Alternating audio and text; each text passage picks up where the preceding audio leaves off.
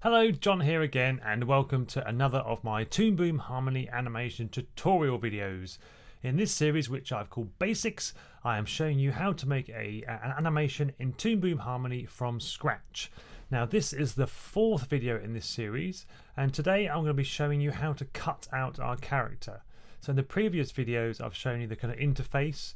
I've then drawn Batman, coloured Batman, and now I'm going to be cutting him out ready for rigging in the next video. Okay, so let's get cracking. The first bit of advice that I would give is that when you're working on a character that you're going to use heavily in your animation, I would advise that you break him down or cut him out into as many layers as possible. And obviously the more layers you have, the more flexibility you have during your animation. Because the worst thing is that you get halfway through an animation and you want to do something but you can't because the rig's not advanced enough. So my advice for this type of character is to break him down as much as possible.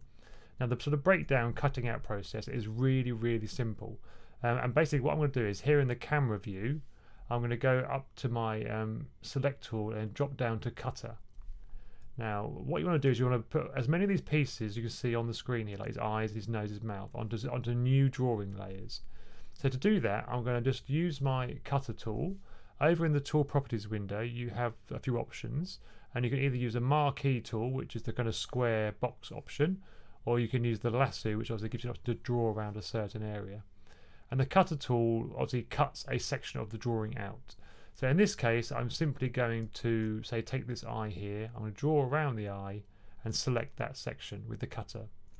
I'm then going to do Command 8 on the keyboard, or you can go up to Edit, Create Drawing from Drawing Selection.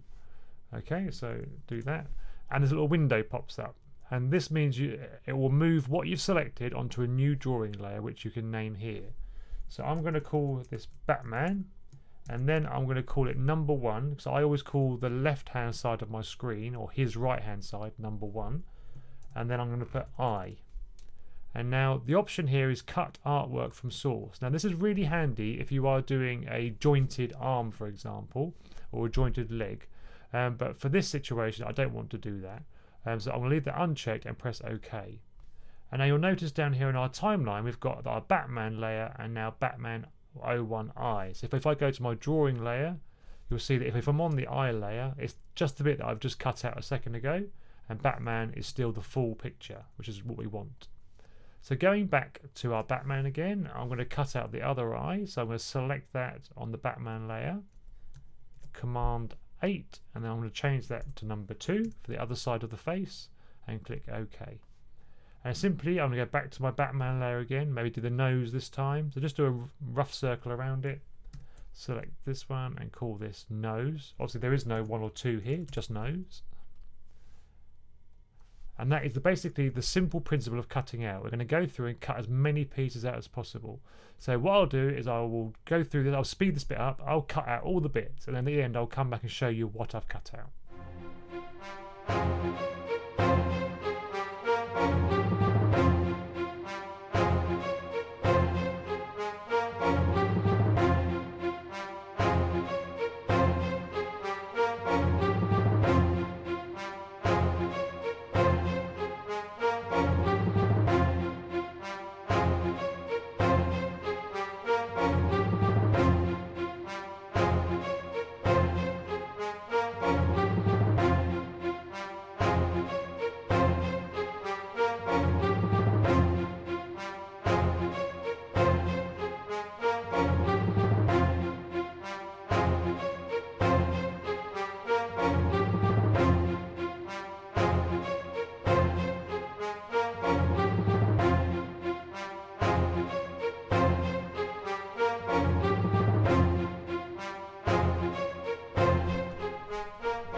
Okay, so I've now cut out Batman into all the pieces that I need. So I'll just quickly go through them with you on the drawing layer so you can see them individually. If I start from the top, we have the eyes on different layers, we have the nose, the chin, the mouth shape, which is the same currently as the chin, the badge, we have the two ears pointing at the top, and then we have the different belt boxes. I've put each box that's connected to the belt on a separate layer. like so. So they'll be all exactly the same at the moment. And then the belt itself. And then we have the hands and the arms. They're currently messed up, but they'll get there in a minute. The foot and the legs and the cape, which hasn't worked. I need to do that one again. Let's get rid of that. That doesn't look good. So I'll go to this layer and redo that. So Batman, select the area of the cape. And as I've already created the cape layer, if I just find the cape and click on it and then click OK, it will move it to there now. So that's the cape layer. And then again, we've got the other feet as well. And obviously our Batman drawing at the beginning. So once you've cut out all the sections, you'll see that obviously they're quite a mess, aren't they? So what I'm going to do now is go through them and tidy that or clean up my drawings. So to do that, I'm going to use the select tool and the cutter tool. And basically you go through and just get rid of all the extra stuff that's on that image that you don't need. So for example, with this bit, I don't need the grey for the mask, so I can delete it. But I'm happy with the rest of it. So basically you work down your drawings on your timeline, taking all the bits off that you don't want. With the nose, I'm going to fill it back in again. So using my paintbrush tool and my Batman palette, I'm going to find the first suit color. And in my tool properties, one of the options at the bottom underneath the presets is this draw behind option. So if I'm going to click on that, and then whenever I draw a new line, it will draw under. Let's pick the Batman brush, which is down the bottom, to make sure that we're the same. And when I draw now with that on, it will drop behind the other drawing, and then I'm going to fill that back in again. So the chin, I just want the chin lump at the bottom here, so I'll get rid of all the other bits. And again, I'll fill this one in, but this time with skin. And you'll see again that drop behind the black line, like so. The mouth, so I don't want this bit. I don't want the chin, because obviously that's on the chin layer, but I'll keep that mouth shape. But obviously I now need to join these up. And again, there's a few ways of doing this. You can either just select the paintbrush tool and then draw in the gap, if you want to, like that. Or you can use the contour editor, grab the last few points on there and just drag that across. It all depends on which one you think works for the thing you're doing. That's fine though. And I'm going to fill that back in with the skin color. So I'm going to work my way down just very quickly and just get rid of all the bits and then come back and show you the final result.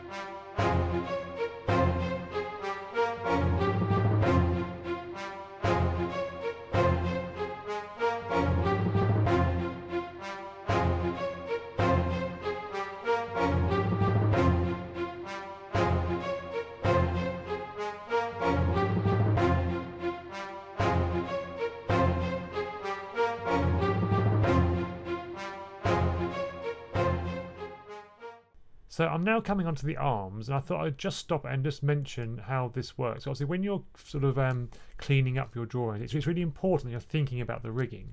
Now, obviously, with the arm and the hand, they're on separate layers. But obviously, when we move the arm, we want the hand to follow. But we also want the ability to just move the hand. So when you're sort of cleaning up your drawings, you think about how it's going to rig. So in this case, obviously, the hand blends into the arm here. But obviously for cleanup and for rigging, we need this to be a finished arm. So what I'm going to do is I'm going to use my default colour just to finish off the arm shape, obviously because this is currently like this. So I'm using my light box here to see the under drawing. I'm just going to draw and kind of connect that up together there with the full outline colour, and then I'm going to fill that in with the cape colour, which will flow, the suit colour, sorry, which will flow into the hand. And then later on in the rigging, I'll use an auto patch node to get rid of this mistake. Because obviously we want this grey to flow onto the arm naturally rather than having a barrier in the way. So we'll get rid of this blob at the end here with an auto patch node. But that's how to do it for now. And obviously with the rest of the arm, we'll go back to the suit colour and just fill it in, just to make the, just to add colour to it. Oh, I used the wrong one there. Hang on. Like so, that arm is now ready, and I'll continue now.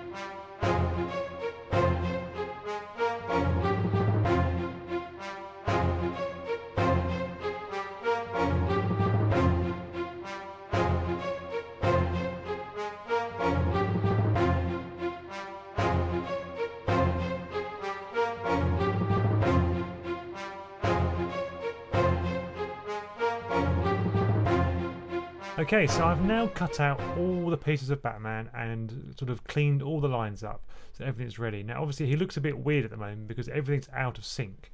On the timeline, basically whatever is at the top of the timeline here is at the front of the camera, and what was at the bottom is right behind or furthest away from the camera.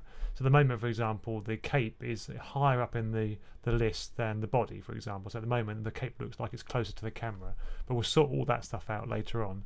But just quickly again, I'll show you the final images of each part.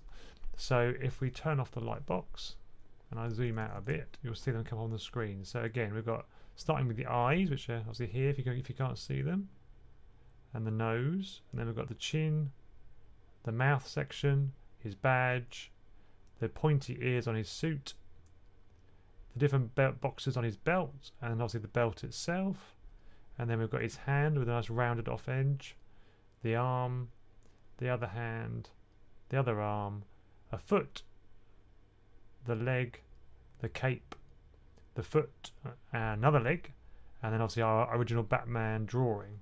So now they are all ready to go. There's one thing that I want to mention that's probably quite important to show as well, is that any areas where you're going to be using an auto patch, the colour needs to be on the colour art layer, not on the line art. So for example, the arms and the hands and the legs and the feet, we need to just go into that and take the colour, so select the colour, copy and delete it, and then go onto the colour art layer, which is the C one on your advanced layers, and then paste it onto there.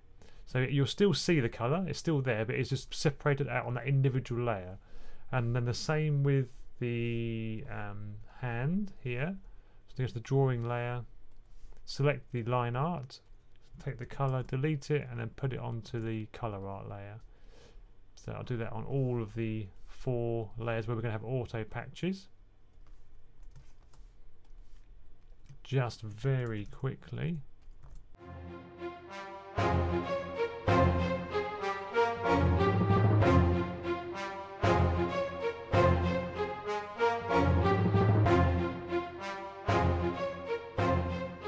Okay, so Batman is all cut out and cleaned up and ready for rigging, and that will be the next video. And that video will be a lot longer, where I'm going to go into hopefully a lot of depth with you, showing you how to rig this character. Like I said before, I'm going to be using some of the auto patch nodes. I'm also going to be adding deformers and that sort of stuff, and getting him ready for animation. So it'll be quite an in-depth video, so well worth watching. So I hope you've enjoyed this video. I hope it's been helpful. Quite a simple one today. But if you have enjoyed it, please do subscribe by clicking on the red button on the screen. And if you would like to watch any of my previous videos, there are 2 examples above my head which you can click on as well. And if you have any questions, please do leave a comment. I will get back to you if I can. Or you can tweet me at Mr. John Taylor. Alright, so thanks for watching, and I'll be back next week with the rigging video. Alright, bye for now.